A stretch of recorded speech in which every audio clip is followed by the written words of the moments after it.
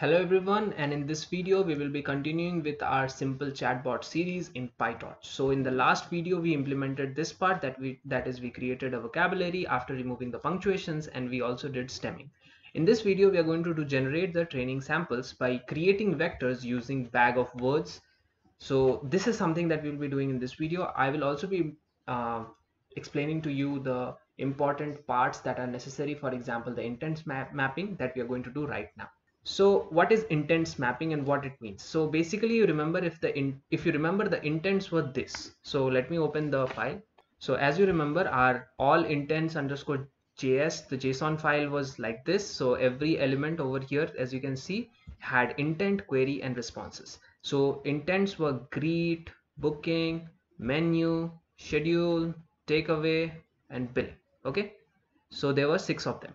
So what is the thing is that what we are going to do here is in intents mapping, we are basically going to have all of these things, and we'll assign a value to it. Why we are doing this is that the reason is because computers in general do not understand words, they understand numbers, and this is going to be very important in the later part where we'll be training the model, and that's why I have to introduce it to you right now. Intents mapping is basically you take the intent and you map it with a number. Reverse mapping, I'm going to show what it is. It's basically the reverse of this. So now the mapping is on the left hand side and the intent is on the right hand side. So basically this is a dictionary. Okay, so these are the keys and these are the values. Reverse mapping, these are the keys and these are the values. Reverse mapping will be used in the next video, which is during the inference time. Right now we will be using the intents mapping. So wherever we have an intent, we will not write greet, we'll write 0. Booking will be written as 1, and so on and so forth. Now how does this matter, or why does this matter? So how is our machine learning or a simple neural network model that is going to be trained? So basically you will be having some input. We will see how we are going to have the input in the next slide. So let's say you have an input and you'll be giving it to the neural network. How many neurons are there in the final layer? There are 6. Why? Because at the end of the day what you want is that you want to take an input from the user, the sentence that the user is going to write, and then you're going to pass it through the neural network. Then you are going to expect that the neural network predicts values. That is the intent. How many intents were there? 6 intents were there. So you'll be having 6 neurons. Okay, and let's say if the neural network predicts the first one, so let's just say, okay, so what will happen, we will say, okay, that is to greet. So this is 0, this is 1, this is 2, this is 3, this is 4 and this is 5. So if let's say you have a 0, that is your highest value, like for example in this case the highest value is this, is the third one, that is 0 1 2. This one corresponds to menu. Why? Because you can see 2 corresponds to menu. So basically what you need is you will be having certain outputs and you will be trying to find the intent. Okay, so while creating the data, what you need to do is you need to encode the intent as a number. So now let's see how you're going to do our how we are going to do our processing of the input. So you remember in the last video we created the vocabulary. I called it words list, but you can also call it vocabulary. So I had roughly around 48 words there. Now I cannot fit 48 words in the slide, so what I did is I'm going to have only okay, I'm going to have only 9 of them over here. Okay, so hi, when, how, you, in, say, are, nice and go. Okay, so these are the words. Obviously they are not in the sorted order. In that case you had it in sorted, but it doesn't change anything. Okay, so input sentence, let's say the customer writes, hi, how are you? So how did we process this? Well, the first thing that we did is we removed the punctuations. So we will remove the punctuations. Second, we will do the stemming. But since here the words are not going to be, changed because there is no use of stemming over here. So what will happen is they are already in the root form. So what will happen is hi will be, obviously lower was also implemented. So all the words that is there are now in the lower case. So what you had the punctuations removed, so there are no punctuations here. You had all the words converted into the lower case, so you have all the words in the lower case, and then you had a split, which is basically which is basically having all the words as unique elements in a list. So now hi is hi, how is how, r is r, and u is u. Now we are going to create an input vector using the bag of words approach. So basically what we will do here is for every word in the words list or the vocabulary, we will see whether that word exists in our word list or not. Again, for every word in our vocabulary, we are going to see whether that word exists in the word list or not. For example, the first word in the vocabulary is high.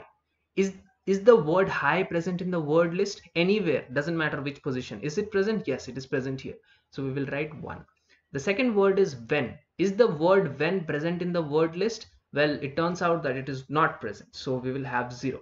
Similarly, how, it is present, 1. You, it is present, 1. In, it is not present. Hi, how are you? The word in is not present. So 0. Say will be 0. Are you, are word, is it present in the word list? Yes, it is present here in the third position. So you will have a 1 over here. And lastly, nice and go, both of them are not present in the word list, and you will have a 0. So this is the input vector that has been created. So what will happen is you will have the input vector. So you have 1 0 1 1 0 0 1 0 0. Here you will have the same thing, 1 0 1 1 0 0 1 0 0. So this input vector is going to be fed into the neural network. Remember, this is the one that the model is not trained upon. Why? Because this is the user's input. I have written over here input sentence. This is not for training. This is the input sentence. But you know, while training also we will use the same thing. Okay, so this is both applicable for training and testing or the inference. But right now this sentence might be there, I think is there already. But even if it is not there, let's say, you can also have the same thing, because the inputs to the neural network is going to be both during the training time and the inference time. So let's say if it is there in the training also, doesn't matter. Okay, and if it is not in the training also, doesn't matter. So you are going to give this input to the neural network and it predicts 6 values. You can see that it predicts 6 values. Now how do you know which one it is? You see the maximum, you find the maximum, you see, okay, the maximum is 0.37. Okay, so what does it correspond to? You'll go back to reverse intent mapping. But before that you need to have the position. So this is 0th position, this is the first position, and this is the second position. So you go here, you see the second position. Okay, it is many. So we need to, well, while creating our data, we need to make sure that our target variable for the model is also in the format of 0 to 5. So now let's go and see the coding. So if you remember, we had completed till here in the last video, and I have already explained what is intents mapping. So I'm just going to write intents mapping as a empty dictionary, and I'm also going to use a reverse, or rather an intents response. This will be useful only in the next to next video, so if you don't understand, don't worry. Okay, don't have to follow the intents response. But let's say now what you're going to have is you're going to have I comma d in enumerate, and then what we are going to pass, we are going to pass here the dt.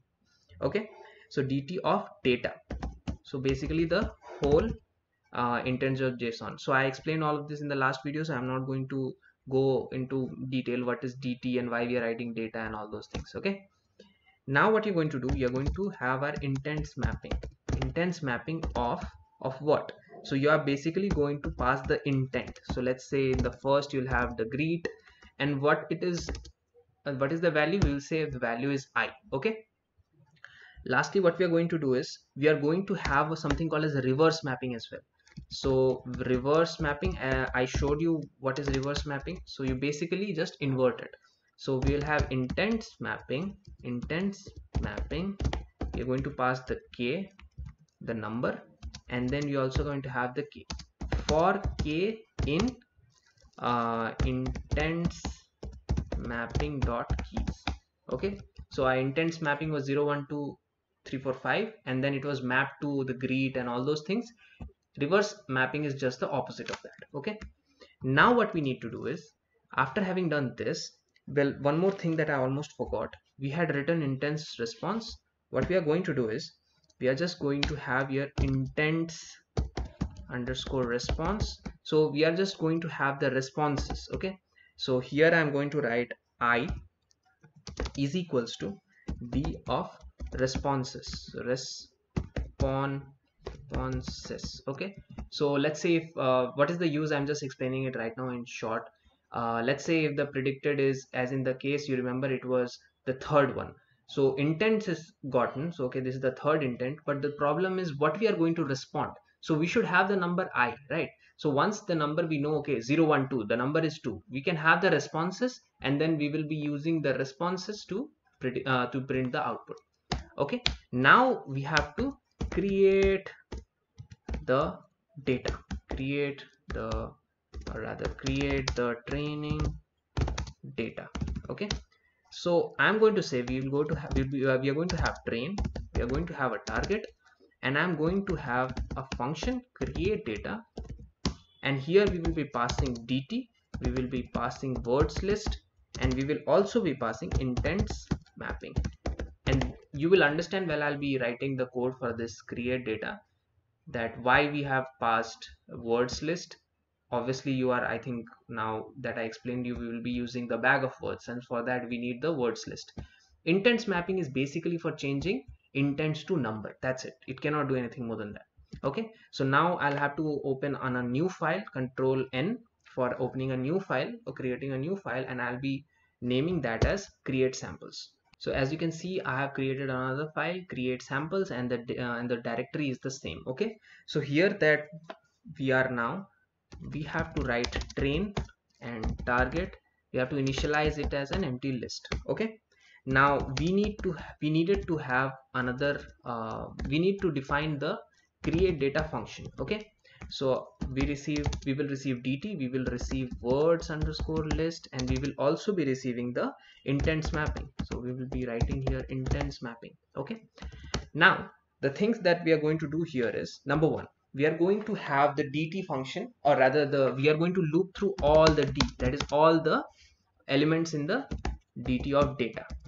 So there were 6 elements if you remember, and after that what we are going to do, we are going to have the intent. Okay, so int is a variable for intent. So what is the intent? We are going to say dt dot dt of intents intent. Okay,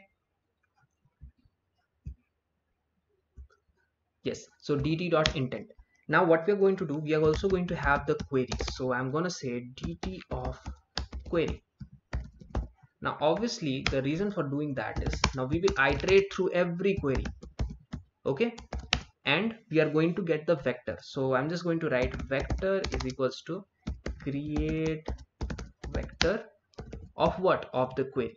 Okay, so we are going to have the vector for the query. You remember the input vector that I had shown, that was that this vector will be given to the neural network. Okay, once we have that, we are going to append it to our vector, we are going to append it to our train list. And for the target list, what we need to do is, we can't just write inte. Why? Otherwise it will still be in the text format. We need it in the number format, and for that what we can use is, we can use the intents mapping, and I'm going to write here intents mapping of inte. So intents mapping will take the intent and will give us the value. So this is how we will be creating. But we also have to now define the create vector, because this function has not been defined yet. So the way we do it is, we are going to say def create vector. Okay, and what we have passed here is, we have passed q, but we also need to pass words list. Okay, words list. So we are going to pass here q, and also going to pass words list. You can also say vocabulary. Okay, so we will initialize an empty vector. So we will say vec.